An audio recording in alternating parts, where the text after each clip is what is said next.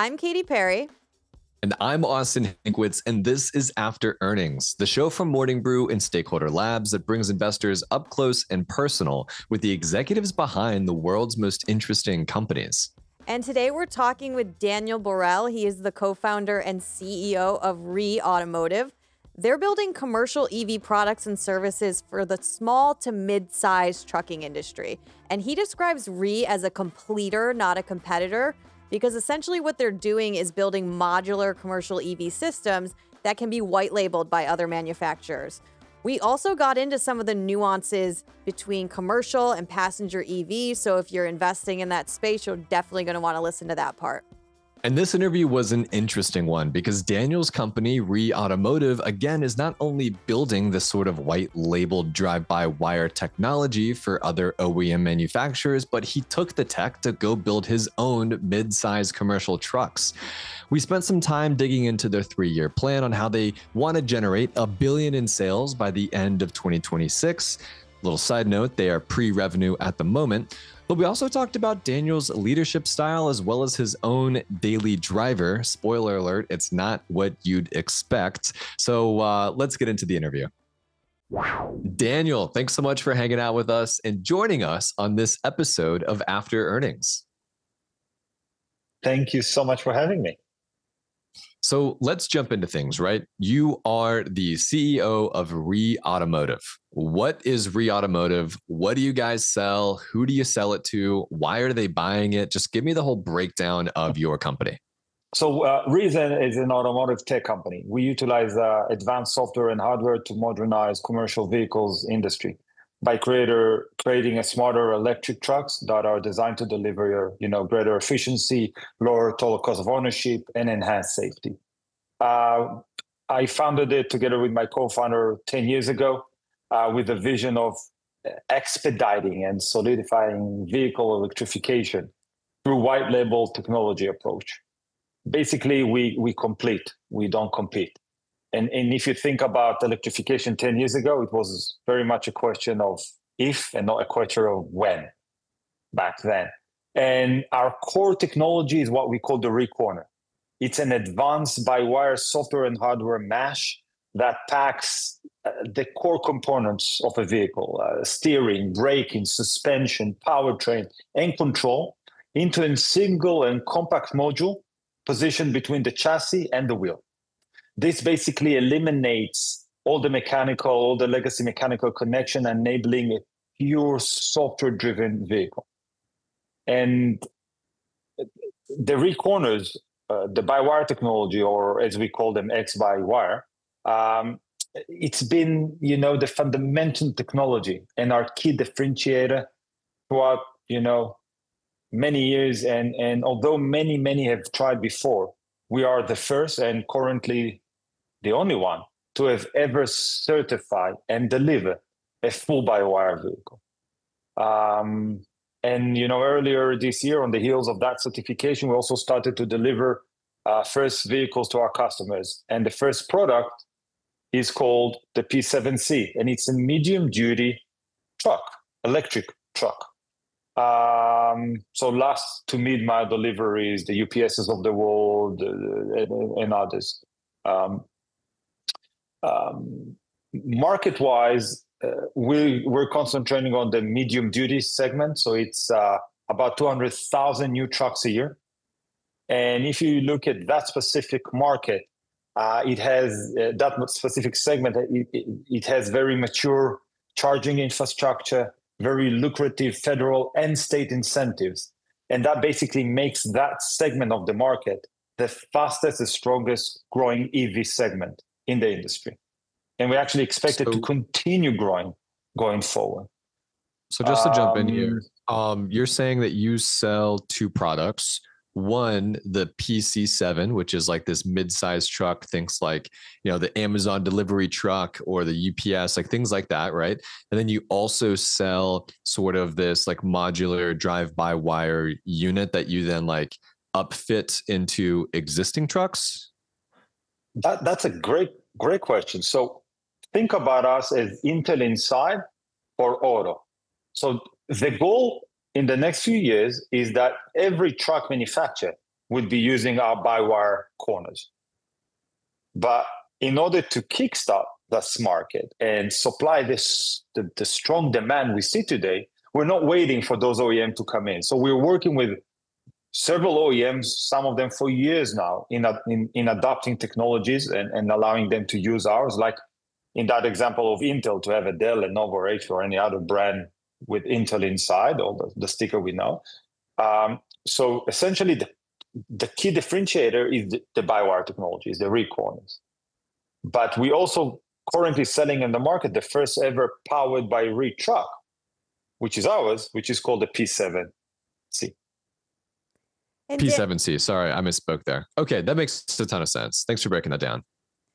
And Daniel, you touched on something I think is important to call out for the listeners, and that is some of the nuances between commercial EV and passenger EV when it comes to companies like yours and people building in the space. I would love to hear a voiceover on why the mid-sized truck, I think it's the class 3 to 6, I want to say, is that correct? 3 to 5, 3 to 5. What specifically about how those types of dealers and trucks operate makes them the most ripe for commercial EV, specifically when it comes to the infrastructure of EV, including charging?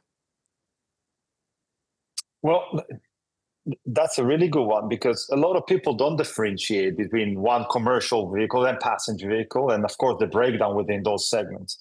So first and foremost, these markets are completely uncorrelated. So although we see some slowdown in the passenger vehicle segment of the EVs, mainly around saturation and quite strong adaptation of the past few years, the commercial segment is just starting, and the demand is really, really strong for mainly 2, maybe 3 reasons. One, at the end of the day, regulations. Many governments, including the US, but everywhere around the world, have been very clear in carbon emission goals and the ability to put ICE, internal combustion engine, ICE vehicles on those roads. And by somewhere between 2030 and 2035, you won't be able to do that. And we saw the latest, just a week ago, the latest EPA update on those emission goals. That's one. Second, at the end of the day, when it comes to commercial trucks, TCO, total cost of ownership, is what makes the decisions. It's not just the acquisition cost, right? Because think about it, what is it a good deal if I'll give you a truck that costs a third but breaks down 5 times more? Not sure, right? So the industry calculates it according to TCO. You take the acquisition cost, the residual value, the maintenance, the support, the cost per mile, et cetera, and you come up with a number, and you can compare apples to apples. And EVs in general drive TCO down, and our trucks, of the by-wire trucks, powered by REE, drive it even further down, making one of the best TCO operated out there. And this is very important for that industry, because at the end of the day, these are work trucks. They need to make a buck for their owners, right? Right. And third, which is temporary, we can't count on that, is there are very strong incentives in that segment. So if you look at a Tesla's segment, for example, you can get between $5,000 to $7,000 back when you buy an EV. In our segment, 3 to 5, you can get up to $110,000 back on about $150,000 truck. So it's actually cost you, after the rebate, about half of a diesel one. Got it. So those incentives are designed to create some parity at the beginning, reduce some friction to switching. Interesting. Thanks for breaking that down. Of course. Now, and by the way, one more thing about that is range.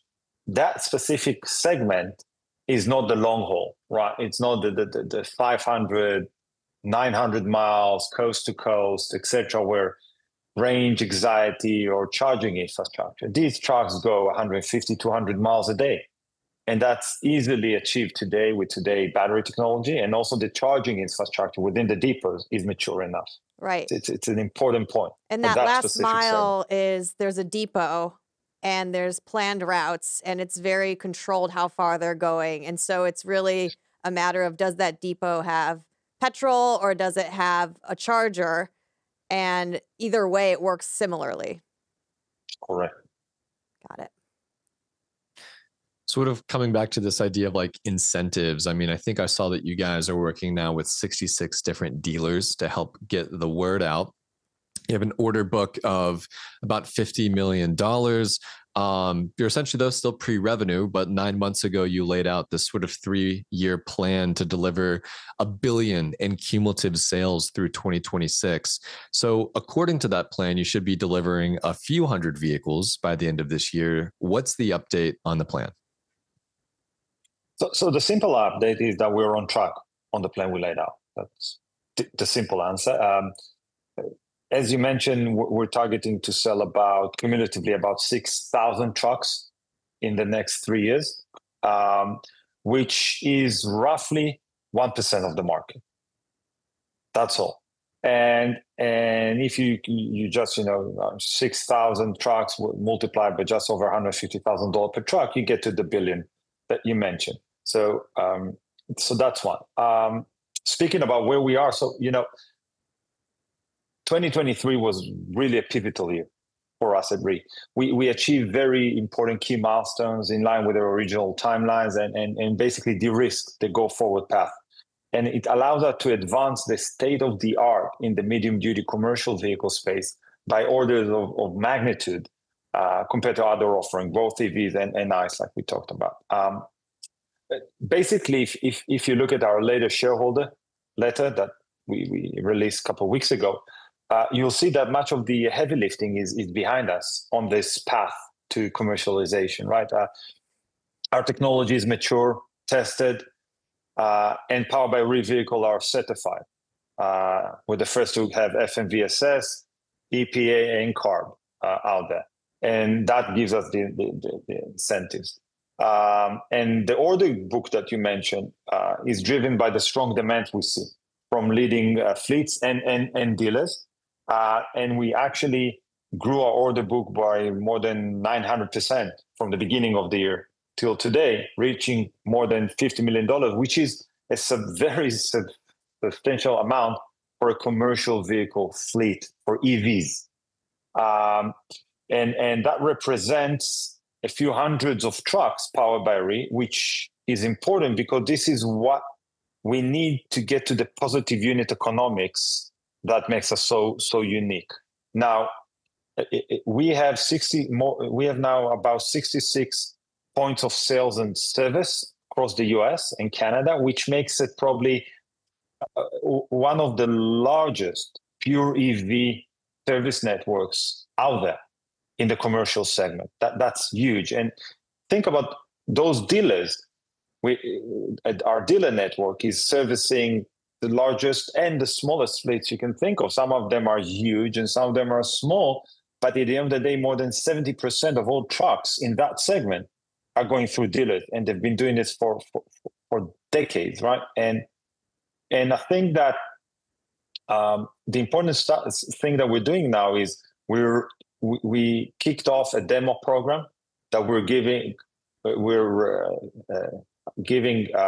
selling actually trucks to our dealers. Those dealers get to show them to the fleet customers. The fleet customer experience the tech, experience the benefits, and putting the following orders for 2025, 2026 to get to the 6,000, to the 1%, which from what we see now, we believe this demo program will have a flywheel effect on orders as more and more and more fleets get to test it, try it out, and experience the benefits.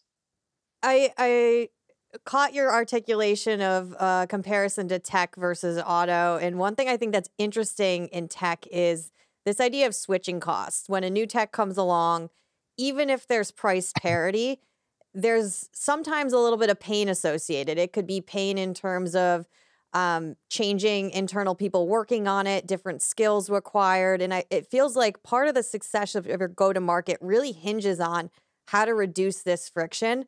And I would love to just hear about the sales process. Somebody demos one of the automobiles. They love it. What then? And it seems like an interesting challenge, right? Because this is an investment in the future to reduce costs in the future. What kind of goes into getting people to think about switching, and what are your plans to convince them to convert once they have the demo under their belt? Yeah. Well, first, it actually starts way before then, right? Because what makes us really unique in the industry is that, I think we're the mirror image of what Henry Ford Sr. used to said many, many years ago, that on Model T, that you can get it in any color you want as long as it's black. Basically saying there's one model, you can have it or you can't, or you don't, right?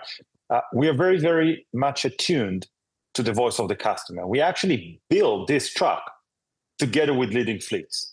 We bring the tech methodology of the design partner. We have been working for years with leading fleets, global fleets, in designing that truck, listening very carefully to what's important. Because when you bring a commercial vehicle in, you have to justify every bit of it dollar-wise. I'll give an example. We have 4 motors, one in each corner. So usually, traditionally, fleets will say, no, we'll just have 1 or 2 and we'll save a couple of hundreds of dollars on cost. And you have to show them that actually by having 4 motors, you have more regenerative energy. You can regen more, you spend less energy, you need less batteries. Batteries are very expensive, you have more payload, and the math shows it's actually better. And you start there. And then, or for example, our driver-centric cabin. One of the biggest hurdles in last mile today is drivers. And fleets are trying to get better vehicles to attract drivers to sign in with them. And we have a very, very driver-centric cabin. So all of those come together, and then we bring it to the market, right? You certify it, you test it, you certify it's there. And then you start the sale process. And this is where you can go both ways. In either of 2 ways, not both. One, you can do the direct approach like Tesla, that they sell direct, or you go through the dealers. We decided to go through dealers, mainly because of the reason that they're so good in what they do. So basically, the thing they've already forgotten, we have not yet learned, if we're honest. Yep. And the relationship that they have with those fleets go decades back. Right. So they basically call up their fleets that have been buying trucks from them for years, say, hey, we've got something new for you to try out. And they come in or they go to them, they try it out for a day or 2, a week or a couple of weeks, put it in day-to-day usage. And then when they like it, they put in the orders for the next batch and the next batch. And before we take those orders, we make sure they understand what it means to charge them, if they have the right infrastructure, and so on and so forth. That's second. And third, and probably I would say the most important of them all, is service. You cannot sell a truck, a commercial vehicle, without the ability to service it. It's impossible. And this is why the 66 points of sales and service that we have, probably the largest one in North America for pure EVs, is so essential. Because if something happened, they drop in at one of those stations, if they can't do it themselves, and we get them back on the road. Real quick, what does service look like for a commercial EV versus a traditional commercial vehicle? Like, are there the mechanics that are servicing these commercial vehicles now? How do they compare, contrast to whoever's working on these in the future if they're EV? Oh, is it more of like a software background focus you need almost more than a mechanical training, or like what is that? Is that a very different profile of worker that's actually manning those places? So traditionally, when it was, when it's diesel, you either hammer things into place, or you have to have you have a very big inventory that you have to hold, because if you're missing one part, the vehicle is decommissioned or it's on a lift for a few days and it's not making money. And that's a big issue, right? So you have to have a very big inventory of spare parts, whether if you service them yourself at your depot or at the dealer. EVs have significantly less moving parts, therefore are less prone to break down. But you still have to service them, you still have to have spare parts and everything else. What's really cool about REE and our REE corners is that, remember, everything sits in that corner and it's a compact module. So that module, if something doesn't work, it's software driven. So 80% of cases we solve over the air. We just send the code and fix it like Oh, wow. your Mac or iPhone. But if something breaks, and it's commercial vehicles, things break, right? Instead of 3 days on a lift trying to fix stuff and wait for parts, you basically can swap out and in a corner in less than 1 hour and get back on the road. Really similarly to an F1 pit stop. You come in, you put it on a small lift, unscrew the corner, take it out, bolt a new corner in. Now the corners are identical, front and rear, left and right. It's the same corner. So you basically stock one part, which is a corner. Just bolt it in. It takes you about mechanically, physically, basically 20 minutes. And after that 20 minutes, it's in place. Then the system takes about another 40 minutes to recalibrate, safety checks, security, cyber updates, etc. And you're back on the road. Cool. And that's gold for commercial trucks. So what you're saying is I could do it. Yes, Maybe not. We'll get into it, but I don't drive. So it would be amazing if I could have this job. But thanks for that. That was really interesting. Now, before we jump into a couple more questions here about your leadership style, I'm sure a lot of retail investors listening right now would see that you guys just recently raised, I think it was $13 million worth with a public offering, additional $2 million on top of that opportunity. So, the opportunity to raise a total of $15 million here. 2023 was a pretty cash heavy year. You guys burnt 93 million. You've got 71 million more of cash in the bank, another 15 million in the form of a credit facility. What is the plan to stay solvent in 24, 25, and 26 as you deliver upon these, call it 6,000 vehicles without perpetually diluting existing shareholders? Great question. I'll just maybe start by saying that we didn't burn through. I look at it more, we spend strategically, right? And now with the majority of the heavy lifting behind us at this point, we expect to be able to drive down our spend looking forward, right? So that's one. But listen, we've been doing this for more than 10 years, and we've always been very disciplined in our cash spend, and being very disciplined in cash spend is one thing, but it's a completely entirely different thing to do that while meeting your targets. And that's what we've done in 2023 when what you mentioned earlier. And I think we did even more in 2023 because not only we met all of our milestones, we did it while cutting cash flow by 25% year over year, while meeting those milestones. So we are very, very, very disciplined, and we've always been. It's not just because of the recent macro environment, right? And I think that what being disciplined means is finding new ways to meet your targets in a more efficient way. Now, listen, we are very confident in our market position, in our technological leadership, but we also recognize the challenging macroeconomic condition, right? It's quite obvious. And we're doing what we can to combat these external forces, including securing funding with favorable terms. We secured about $24 million in the past few months in very favorable terms compared to others in the market. And we're doing it because we are very mindful of shareholders' dilution. And I think that's what's characterized us out there. So we want to ensure operational efficiency while being mindful of shareholder dilution. And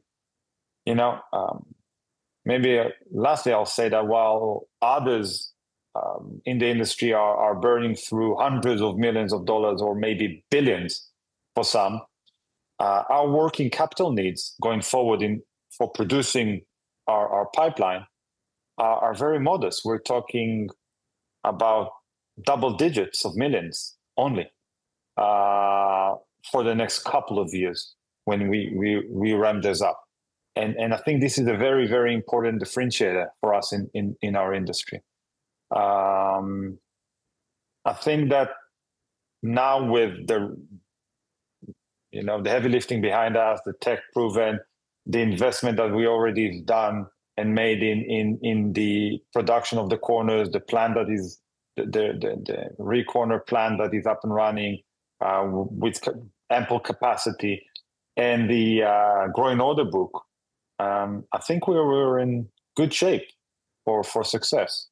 The only thing we need to do now is complete the working capital raise that we need, because as you mentioned, we have enough money currently in the bank for daily operations. We want to make sure that we have enough to see the production through in the form of working capital. And once we secure the required working capital for the current order book, we'll go and produce. We will not do that before. To your point, I think it would be irresponsible on our part to start scale production without being able to see it through and putting our shareholder at risk, because that would require us to potentially look at highly dilutive funding, because you will be between the hammer and the hard place, which the rock and the hard place, which makes no sense. So we want to make sure that we have all the working capital needs in advance and then kick off the serial production. I think it makes a ton of sense. And just for added clarity, when you say unfavorable macroeconomic uncertainty, what does that mean? I'm seeing record high, stock market, GDP growth in 2024 is going to be 3%, record low unemployment. So what are you alluding to when you say that?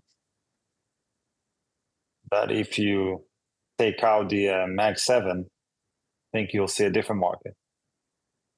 The Magnificent Seven, right? The main different markets are different. We've seen high interest levels that are not going down as fast as people have been thinking. We've seen different risk appetites in recent quarters with investors. And I think we need to recognize it as a company. And we need to make sure that we are very, very, very disciplined in how not only we spend the cash that we have, but also how do we raise additional funding and what do we use that funding for. And we've been very, very open, I think, very open with our shareholders and the market about what we need exactly and what we're going to do with it. Got it. So you're talking about it from like a liquidity perspective versus like a revenue generation or like order book perspective. You're saying the order book and like, the underlying economy, like it's very healthy. You guys are seeing a big pipeline and you're really excited to deliver upon these 6,000 vehicles. But from a fundraising perspective, it's a little rocky, which I would agree with, obviously. Yeah. And I think it's very important to recognize that investors, especially retail investors, but not only, put significant funds into us and expect us to treat it with the utmost respect of their money, right? Because that's what funds us. And we do exactly that. And this is why we've been cutting costs year over year, right? By 25%. This is why we've been very deliberate in making sure that we have all the working capital funding we need in order to go to market. So we've spent all the money that we needed on the development of the tech, the R&D, that's done, that's certified, that's behind us. We spend all the money we need on the production line of the corners, that's done. We spend all the CapEx tooling on those corners, that's done. What we need to do now is to raise the required working capital to bridge between when we order the parts to when we sell and get paid for the 50 million order book that we have. And once we have that, we'll go to produce. We'll complete the other parts of the tooling program that we have. We'll kick off a contract manufacturer in the US to assemble the vehicle, of course. And then we're off to the races, right? But I think that's the responsible approach, to make sure that you can see it through, especially in today's market, and not come out short and say, "Oh, I'm missing some funding, but now I have to take an unfriendly term or funding options." I think it makes a ton of sense. I appreciate the walkthrough. Yeah, and Daniel, I hope it does. I appreciate you speaking directly to retail shareholders, and I noticed you've done AMAs on Reddit in the past. You've been really appreciate you coming on here today and like breaking down all these things, because I think some leadership, they put the investor deck out and they're like, figure it out. And as we've been going through, like, there's a lot of nuances here. And so how do you feel about kind of your role as a CEO in helping demystify some of the nuances of business that might not come across in shorter form content? And is this something you plan to continue doing as the company journey continues? The simple answer is yes. I think this is of paramount importance. I mean, I'm very accessible, either on AMA, on LinkedIn. I make sure to personally reply to anybody who asks something or messages me, and of course, to the extent that we can. Of course, we can't share non-public material information, but for everything we can do better work in explaining or take advice or making sure that maybe something was not clear. That's not only mine, our entire leadership job to do. We also do that through the few trade shows that we take part in. We did one a few weeks ago in Indianapolis. Next one is in Vegas in a few weeks' time.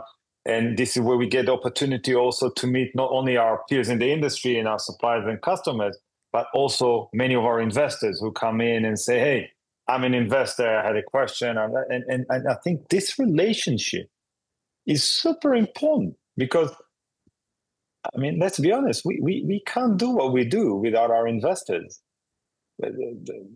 As simple as that. They are part of what makes us who we are. Yeah, and it seems like, similar to the way you're getting feedback from the dealers, from investors, those conversations might actually inform how you're describing certain parts of your business, certain aspects of your progress, because you don't know what you don't know, and having that direct communication could unlock some insight that might be able to help your positioning and going to market. Absolutely. I mean, one good example for that if you take a look at our latest shareholder letter from a few weeks ago, we literally did a check the box exercise for each of the division, right? We did, hey, this is what we promised you we're going to do. Check, check, check, check, check. And that's what's left for us to do. So we also laid out what's coming to make sure that everybody understands what we're concentrating on. And we did it across, tech, operational, business, and finance.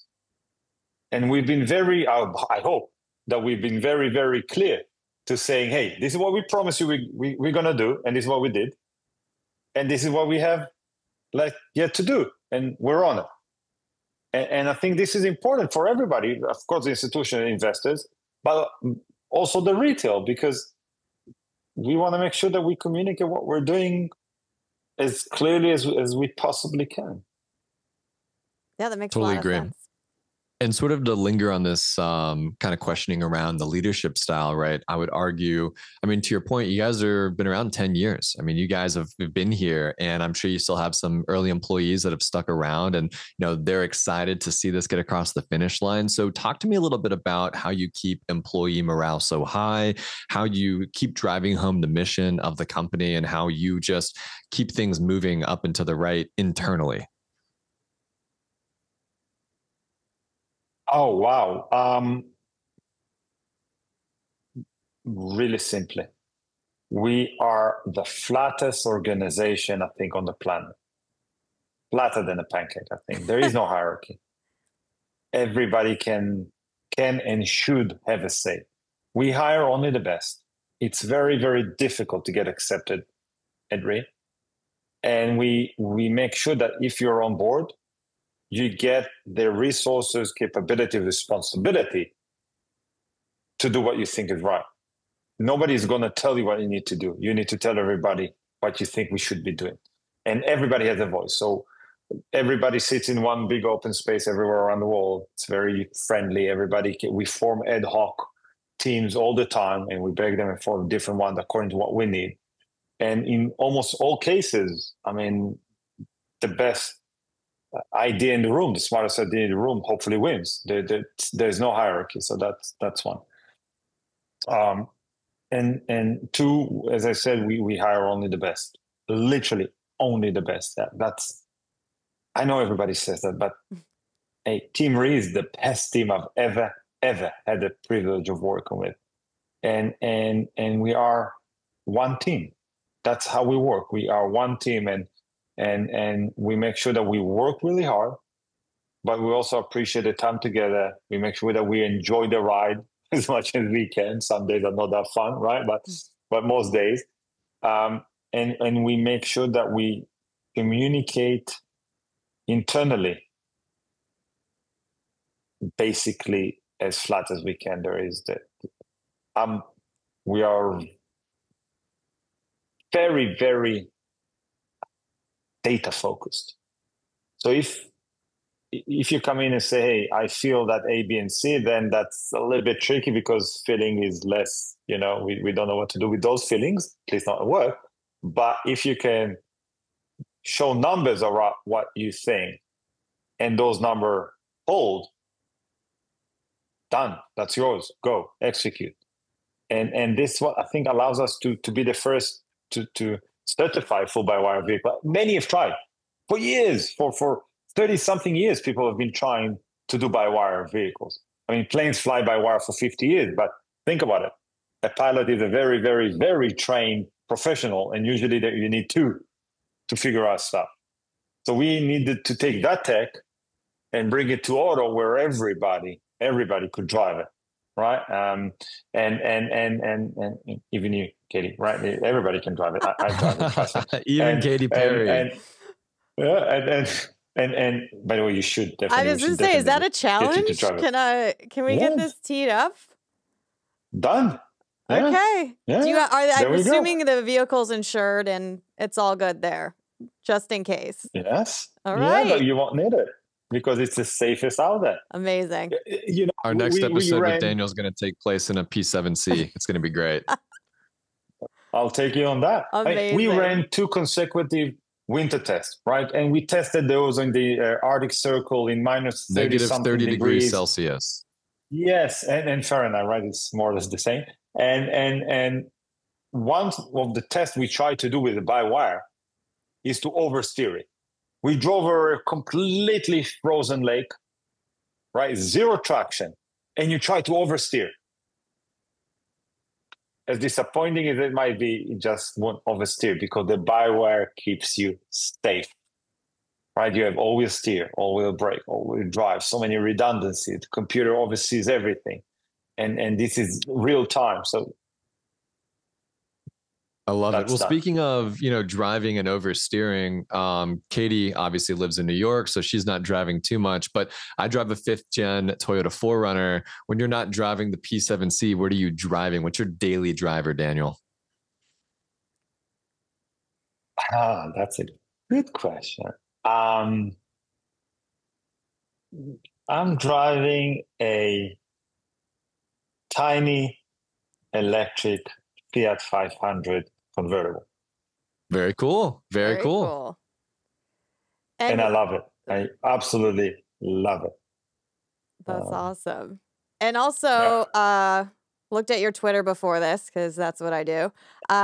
Saw you had some Peloton content. So got to ask, when you're not driving and you're riding, who's your favorite Peloton instructor?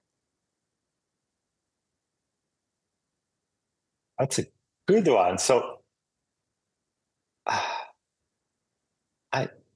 that's a good question. So, I have to get back to you on that because it is a hard question.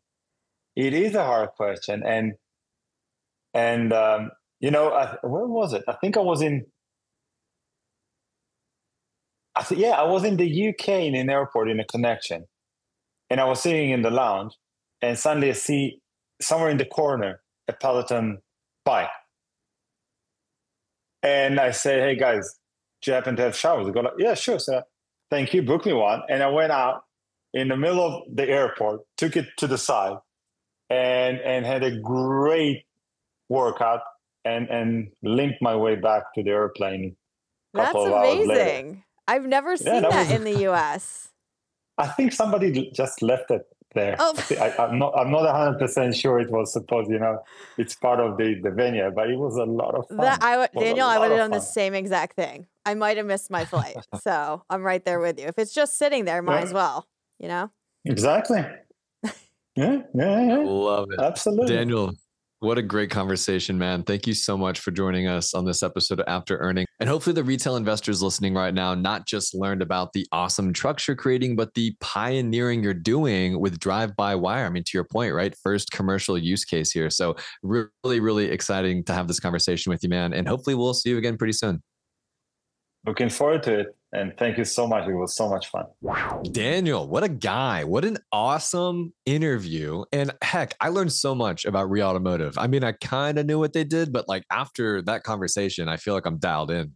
Yeah, I feel like I'm a commercial EV expert almost. I got to say my favorite part was Daniel telling me I could both fix and drive one of their commercial EV trucks. So me and my unused New York license plate are ready for that. He promises it's insured, so we're good to go. Whenever he's ready, we are, and we'll be sure to stream that here if we can.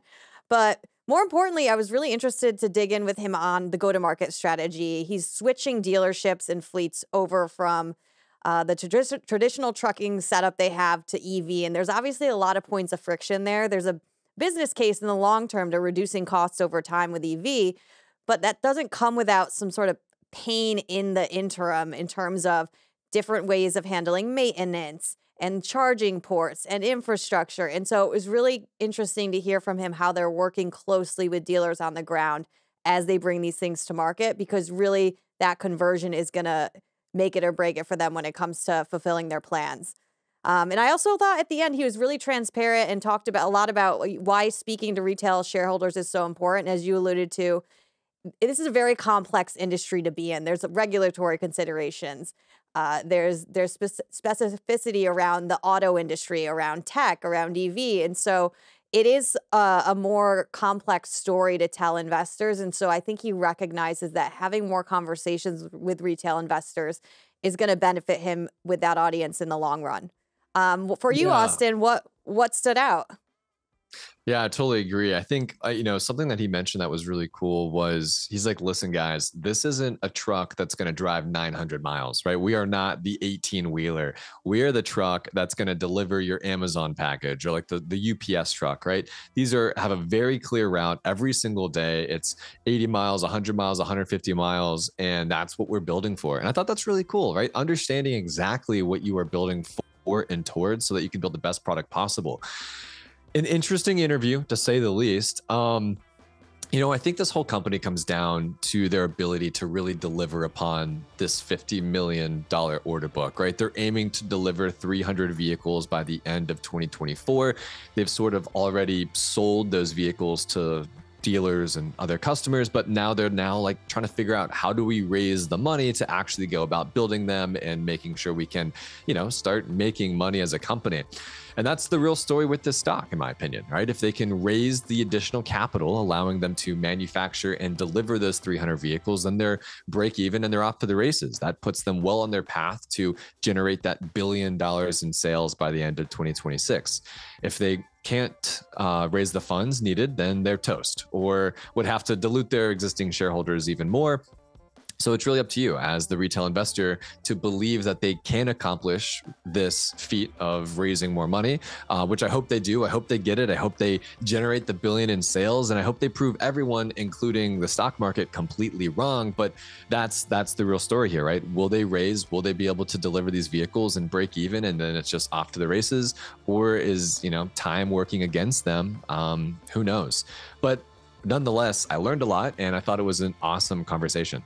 Totally. And as a reminder, that billion's going to come from what Daniel described as 1% of total new commercial mid-truck sales. That's, in his words, that's all they need between now and 2026 to hit that $1 billion mark. And they got the 100K in tax incentives in some markets and states working for them, where essentially some of these potential customers are getting heavy discounts in the form of EV credits for moving in this direction. So something's working in their direction. Really interested to hear from Daniel in the future and get an update on the plan as time goes on. And with that being said, I'm Katy Perry. And I'm Austin Hankwitz. And this was the After Earnings podcast, brought to you by Stakeholder Labs and Morning Brew. Be sure to like, subscribe, and don't forget to share this episode with a friend if you learned something, and we will catch you on our next episode.